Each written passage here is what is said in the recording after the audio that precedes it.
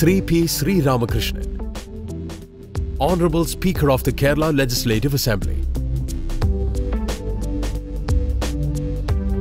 represents the constituency of Ponnani in Malappuram district in North Kerala. He has envisaged and executed several novel and unique activities which helped improve public awareness and positive involvement in Kerala governance considerably.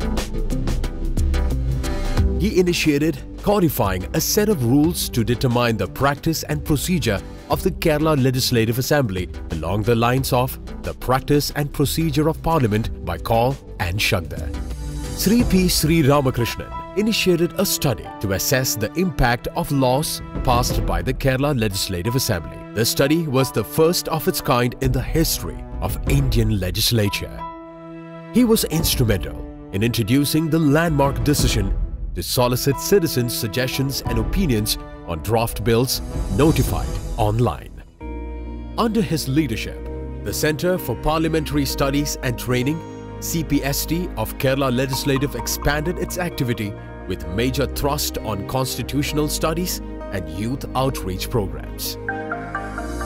As part of the Diamond Jubilee celebrations of the first Kerala Legislative Assembly, Sri P. Sreeramakrishnan introduced Festival on Democracy,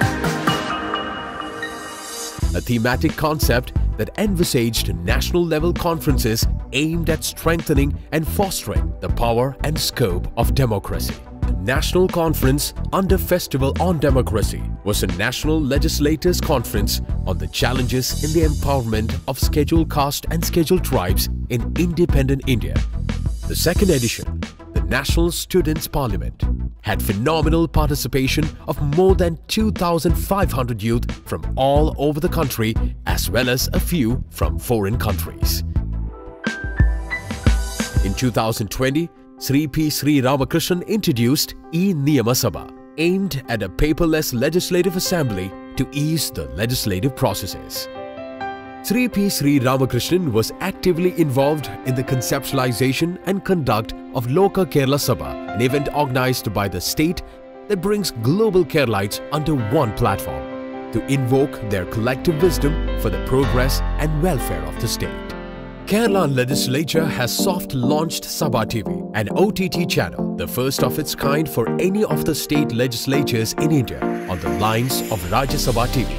Arivoram, an official newsletter of the Kerala Legislative Assembly, was also launched under his leadership.